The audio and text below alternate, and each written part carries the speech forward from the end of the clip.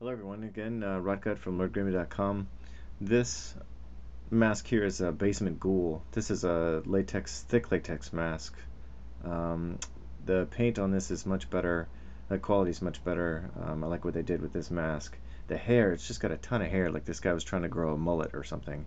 But you'll want to tease it, maybe use some hairspray and tease it in a better way, make it work for you. It's great that it has so much hair because you can always trim it, um, kind of work it however you'd like. But this is a great mask, Basement Ghoul.